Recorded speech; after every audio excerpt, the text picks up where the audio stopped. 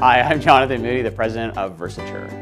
So Versature has been around about 10 years. We've delivered a hosted phone service, and we deliver over the internet right across Canada to businesses. When we first got started, we were a much smaller company, and so we started using Salesforce to do quoting and a little bit of forecasting and understanding what's going on in our business. And from there, it really grew into what else could we attach to that data. So we started talking about the process of provisioning and onboarding clients. We talked about customer service, and we integrated all that data back to that sales data. We added marketing in front of that. And so what ended up happening was we could then connect all of our data and data points throughout the whole process of a client lifecycle. And so what we ended up wanting to do was take that data and make it more available. We were using Klipfolio as a trial. So we thought, well, what can we do with this? And we envisioned it being on everyone's desktop, and everyone would access, a couple of dashboards here and there. And then we put some dashboards up that actually mashed up the data sources that we use on a regular basis, but we're going to different places to try to correlate.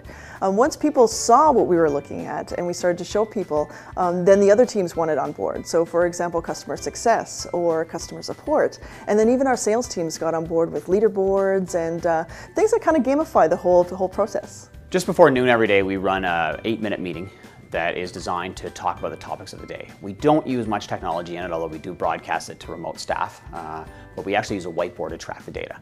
However, the data that we're reporting on the whiteboard is actually all data that comes out of Klipfolio. So teams are responsible to produce and have data available to them to put on the whiteboard.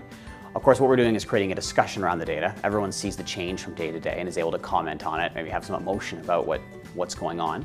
But the key there is the discussion of data and seeing it change day to day. Knowledge is power, so if everybody knows where we are in the organization and what the health of the business is, everybody will be on board and more committed. I think the result of having information available for people to make decisions makes their decisions more accurate on an everyday perspective. Makes us make decisions faster, makes us understand what's going on. I think it also helps everyone understand the risks that are associated with business, right? You see an account, you understand how big it is. Because we use Salesforce, you can get that data. So we're able to show, what is the MRR? What's the value of an account to our staff, so they can see if a client churns, wow, that was a big one to churn. What do we do wrong? How do we look at that? And all of a sudden, everybody's bought into why we're making a decision, why it's a big deal. We're very, very aggressive on the type of ROI we need. I mean, we need more than 600% on events, for example. And we're tracking at like 1,200%. So that's really, really great for us. But we wouldn't know that if we didn't have the data. I'd say we've always had it more compartmentalized, and that if you pulled up the account, the data was there.